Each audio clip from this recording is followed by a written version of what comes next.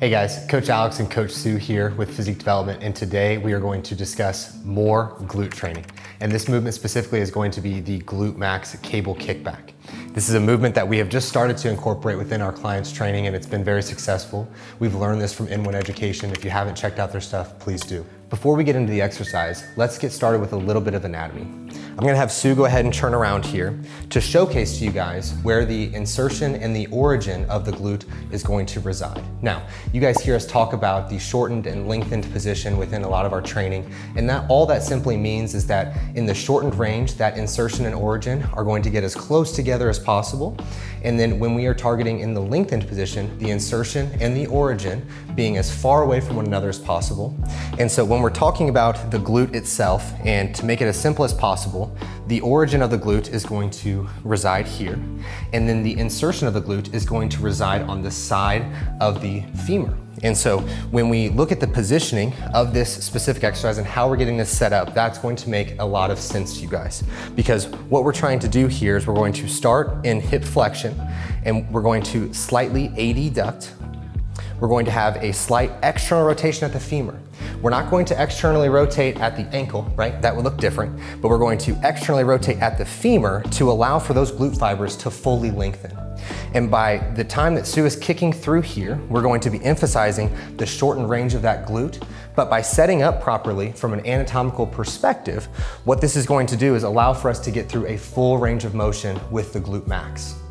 Things that we want to focus on as we get started with this movement is a cable attachment that is going to go under the foot. Reason being for this is that we're generating a lot of force down, and if we are having like an ankle attachment specifically, what's going to happen is that the force generation is not going to be high enough, and we're going to lose some of that force that we're creating. And so by having that there, what Sue is going to do from this position is that she is going to simply control the abdomen, neutralize the pelvis as a whole, and kick back. There's not going to be an outward intent within this. Coming out of the external rotation that we spoke to is going to allow for that look of out, but it's simply just going to be kicking down and back. You guys will see that Sue is standing on a bumper plate. This is not a necessity, but kind of a luxury and something that may be helpful for you, as this allows for her to not have any chance of running her foot into the ground. Whereas if she's performing this directly from the ground, she's going to find herself in a position where she may scuff her heel, and it's not going to feel too great on that calf. Some common mistakes we see within this movement when working with our clients is that the individual will not kick back far enough. They will simply just kick straight down, and this is not getting the glute into the fully shortened position. The second common mistake that we see is going to be going into anterior pelvic tilt and kicking far too far back.